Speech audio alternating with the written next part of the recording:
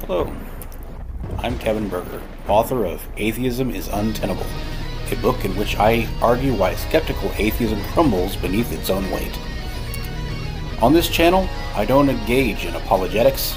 Instead, I apply the principles of polemics and skepticism to atheism and the claims made by atheists, of which, despite their claims to the contrary, there are many, including these, among others. This is justified nonetheless.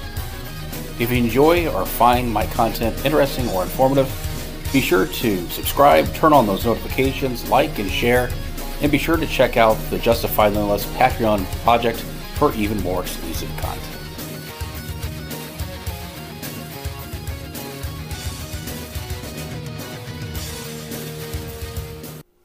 Hello, my little tumbleweeds.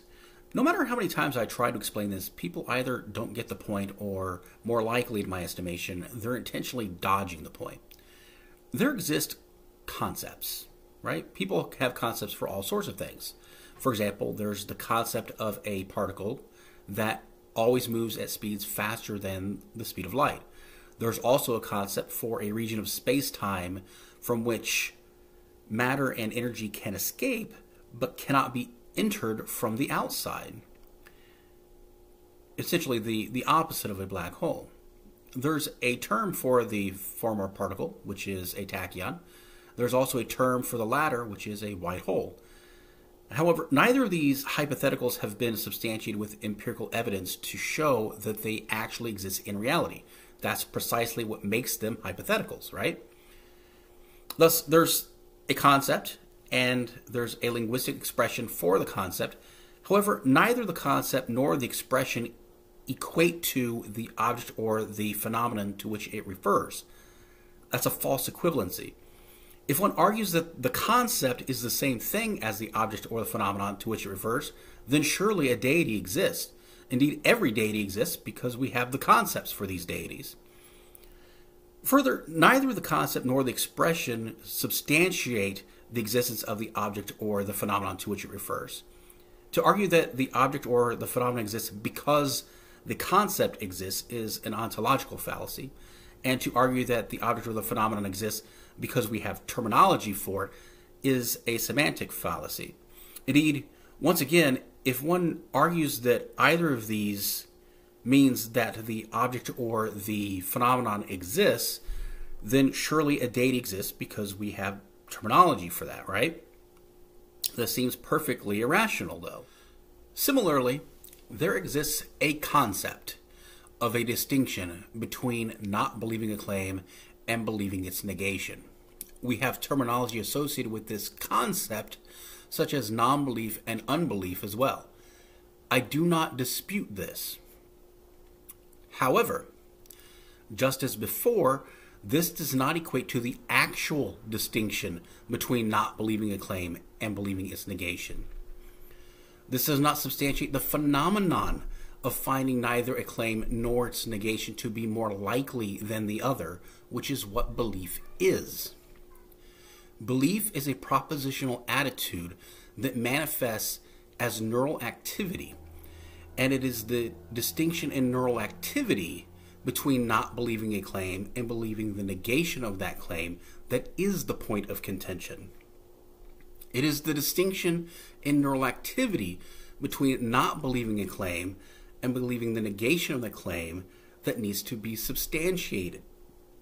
It is the distinction in neural activity between not believing a claim and believing the negation that is the implicit assertion that arises by defining atheism as an absence of belief in deities, as opposed to belief that there are none. It is for this implicit claim that definitional atheists incur a burden of proof, not for doubting that a deity exists, not for saying, I don't believe you, but for the assertion that this absence of belief is legitimately different from belief to the contrary. It is for this claim that I demand evidence. And I demand empirical evidence because that's the standard that atheists set for the existence of a deity. I'm reminded of the debate between Aaron Ra and Jake Brancatella that I previously uploaded, dubbing over part of what Aaron Ra was saying as an illustration of what it is that I'm trying to explain. And everyone complained about it. They didn't seem to understand what it was about. So what I'm going to do now is present an excerpt of that transcript from his opening argument with the following alterations. Whenever Ra said believers, I will be substituting the word atheists. And whenever he said the word God, I will be substituting the phrase asserted distinction between non-belief and belief to the contrary. Notice how the rationale that Ra uses is equally applicable. Atheists hate nothing more than the burden of proof, and that's why they try to redefine what evidence means. So it is no longer a fact that indicates, because they can't give you any facts, not any that point their way. So they give arguments instead of evidence, essentially word games, trying to define their assert distinction between non-belief and belief to the contrary into existence with erroneous or fallacious assumptions built into most of them. If you ever look at a list of logical fallacies, you might notice that every one of them has been used as an argument for the asserted distinction between non-belief and belief to the contrary.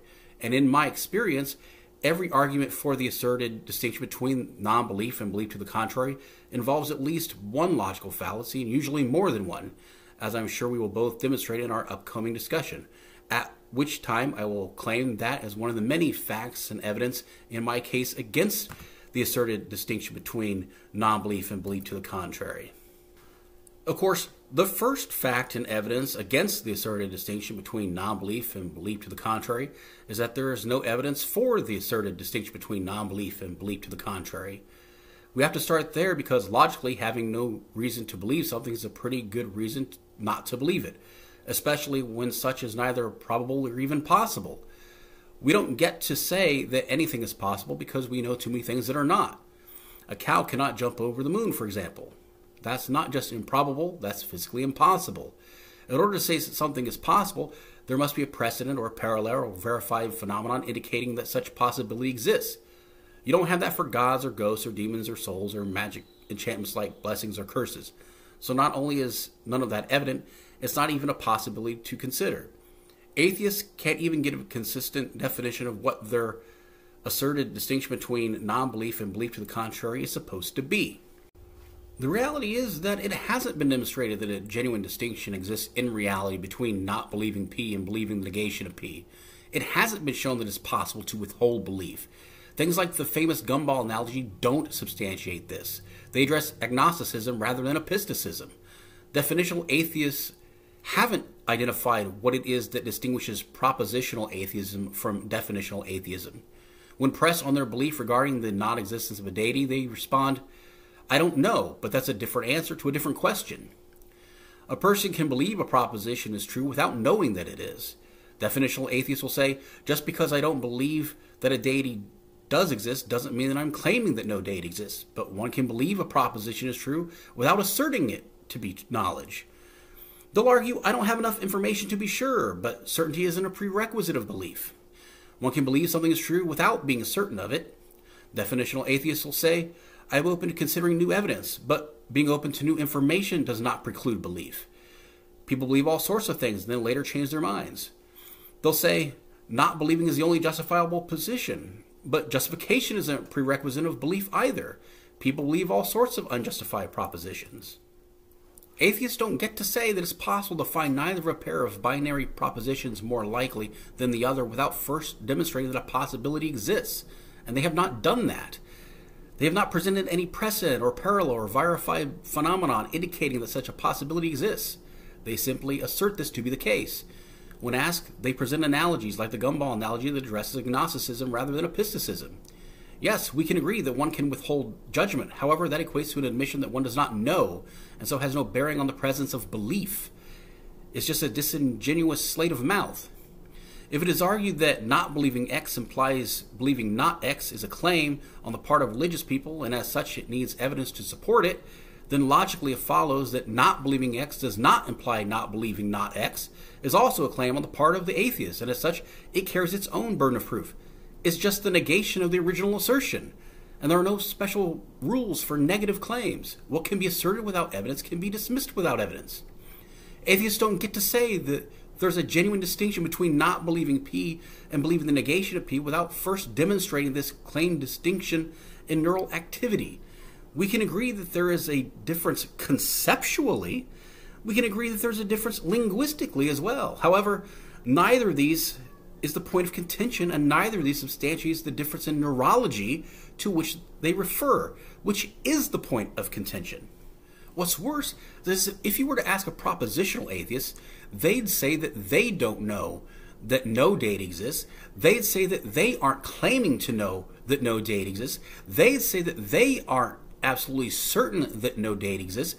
They'd say that they're open to considering new evidence. And I'm willing to go out on a limb and say that even Gnostic atheists who do claim to know that no date exists would also say that they're open to considering new information too. And as far as non-belief being the only justified position, even I will agree to that. However, that's only relevant to the presence of belief, provided that belief is a choice, and it's not. In summary, none of these things serves as an actual difference between propositional atheism and definitional atheism. It doesn't serve as an actual distinction between not believing P and believing the negation of P without claiming to know it. And so the fact that we cannot tell them apart is a pretty good reason to think that there is no real distinction aside from the concept and the linguistics. All right, so there you have it. On the one hand, you have the concept, whether it be the distinction between not believing P and believing the negation of P, or tachyons, or white holes, or a deity, or whatever it may be. And then you have, on the other hand, the actual object, or event, or phenomenon. Don't dispute this. But this is not the same as this, and this does not substantiate this. I want empirical evidence of this. I don't know how to make it any more clear than that.